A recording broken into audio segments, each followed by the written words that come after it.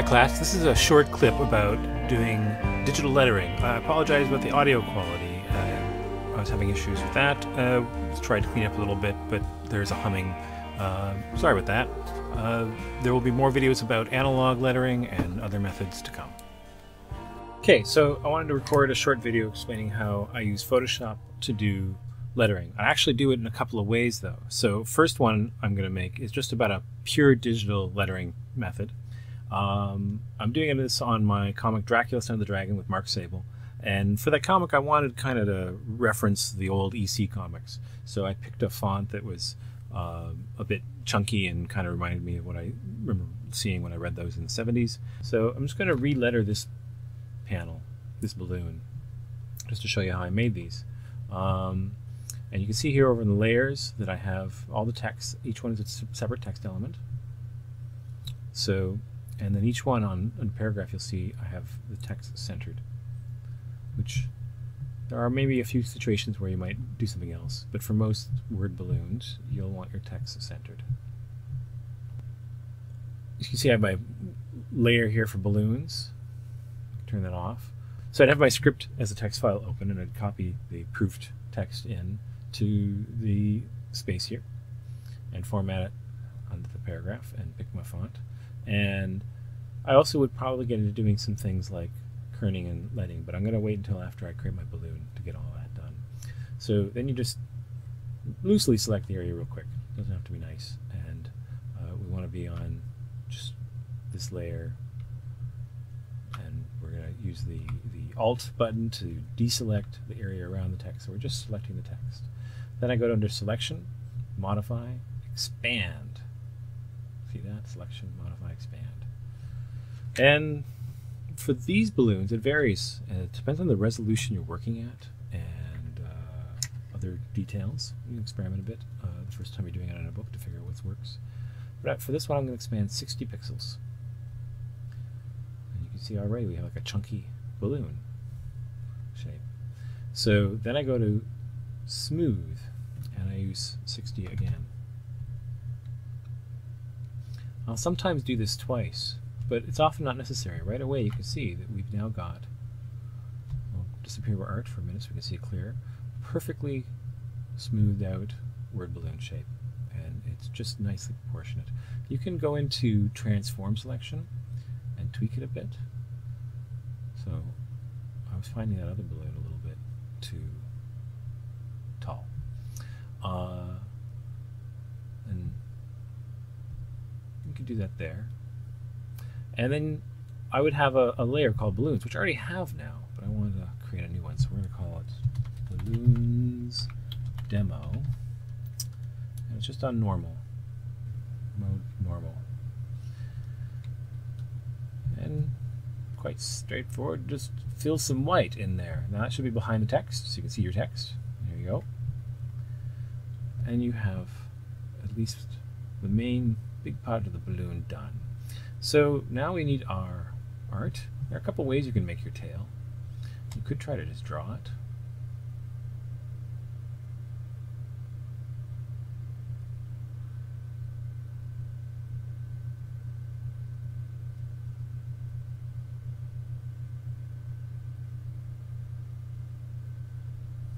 Use the eraser to hone the tip.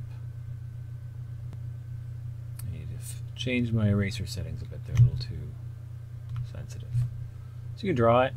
You could also use the lasso tool to do it that way and do a fill. I do that sometimes. Either way works. So now that you have your balloon shape, you select. Now select Modify again, Expand.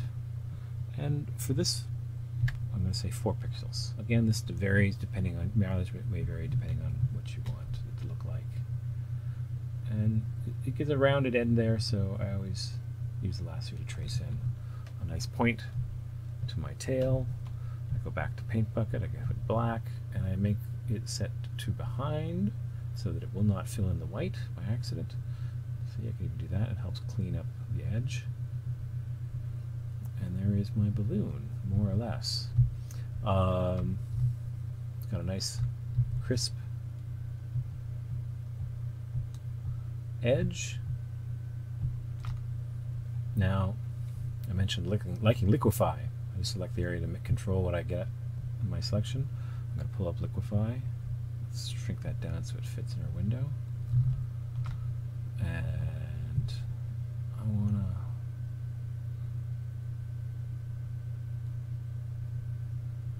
to tweak it a little bit.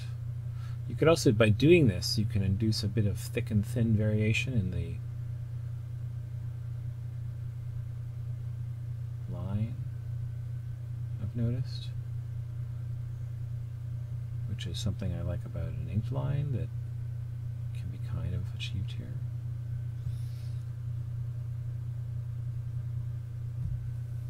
Let's see how it's going. That's good. I like this. So that's how I make a word balloon.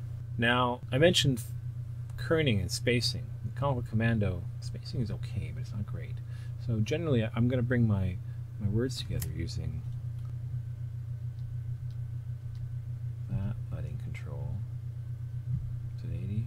Both 80? I think it's 60, but I feel like that one's closer because of the comma. So, and then this F. That is some bad kerning right there, that F and that A. So we go to metrics. There we go, that's looking better.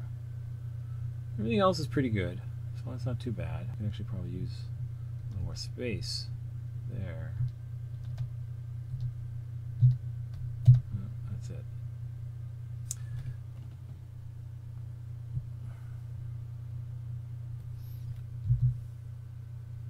And there you go. Now the font's a bit small because he's sort of speaking under his breath a bit. See, that's a lot smaller. I'm not sure we're going to keep that balloon, but I'm definitely going to be editing this balloon. Let's see what I can do with liquefy.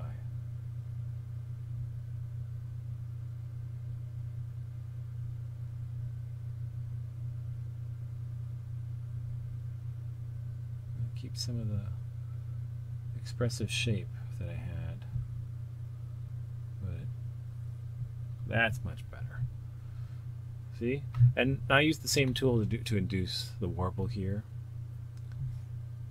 I've got connecting tails to minimize on the number of tails pointing at the character. So he's got 3 major lines, chunks of lines here.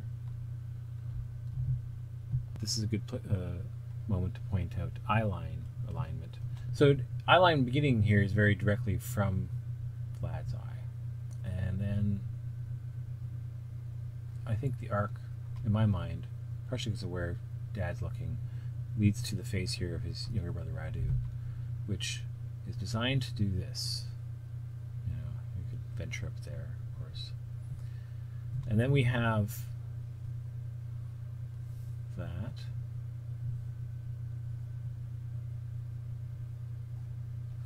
More or less.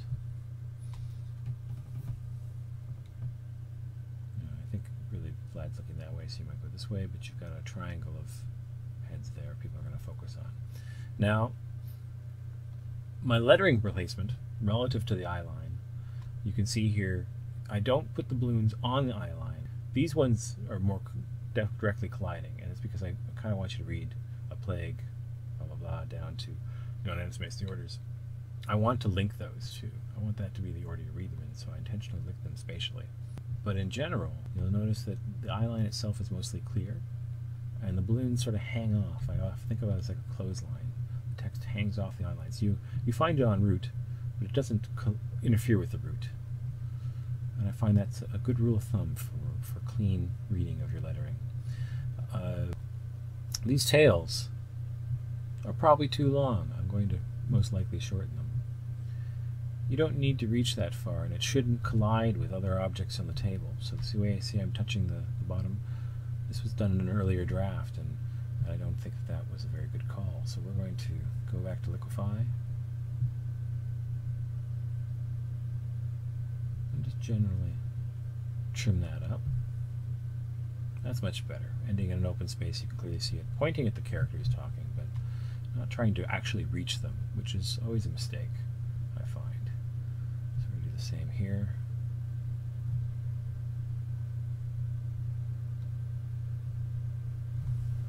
got a bit of a zigzag to it. I feel like that expresses the rhetorical comment going on. Again, pointing at the subject, but not attempting to actually reach them, making sure it ends at a point where it's fairly clean reading. And often that is closer to the balloon than farther from it. So there you go. Here's some lettering tail tips.